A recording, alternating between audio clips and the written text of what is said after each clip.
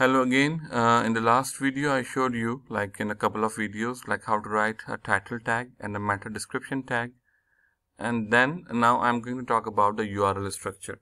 By the way, sometimes people ask me like, now as we are writing the title and description, and if you are non-technical, means you have no idea like how to add them into your pages, then you don't need to worry about that. Like, you just need to understand your content hierarchy, and you can just make a Word document, and then you can send it to the designer and instruct them that these should be added as your title tag and meta description tag in the back end of your page, right?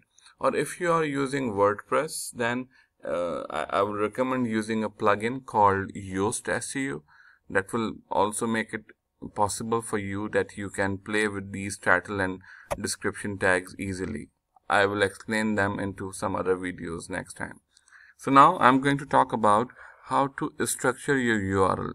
So what you should consider your title tag. We started with the service name or the product name, then the location and the category, and then the name of the company.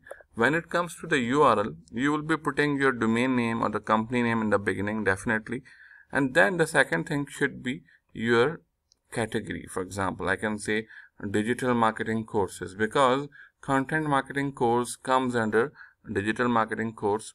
So I am putting digital marketing course as a category as a second thing here in the URL, and then you will be mentioning the name of the product or service at the end. Okay, so this is the right structure. Again, you will not have to worry about how it will be implemented, but you should discuss it with your designer or developer or your agency. They will help you to fix it for you. But this is a right way of representing your URLs. Even if you are having a domain name that is also Google friendly, SEO friendly, that will help. Means if your domain name contains some of the product name or the service name in the domain name itself, that will help. Otherwise, you can focus on the category and the product name in your URL structure. So hope that helps. Thank you so much.